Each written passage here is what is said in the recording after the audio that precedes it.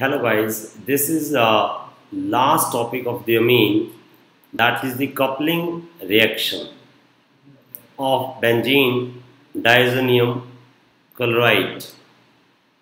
As you are watching, I am calling it how to differentiate between the phenol and aniline. The phenol test I had given in the last chapter. Phenol will give the violet color with the FeCl3. Now it is another reaction when benzene diazonium chloride react with the phenol. As you are watching, that is the group I am showing here you.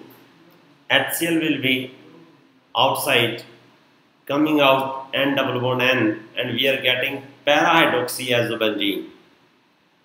Coupling reaction, and it will give you the orange dye.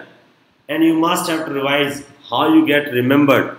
Phenol, in phenol that stand for O, and it is coming orange dye. You have to learn O for orange dye. You must be tricky and you are learning the chemistry. If you are not using the trick, you cannot make complete command on the chemistry. After understanding explanation, tricks must be there. And the same way, when we are doing the next reaction, benzene diazonium chloride, as you are watching with the aniline, I am getting separate H, and what you are getting, that we are getting para-aminobenzene, which gives you yellow dye with the chlorine and water. With this chapter is over, my dear student, and this reaction is too much important. Please take care while doing this reaction. Thank you very much guys. Thank you very much.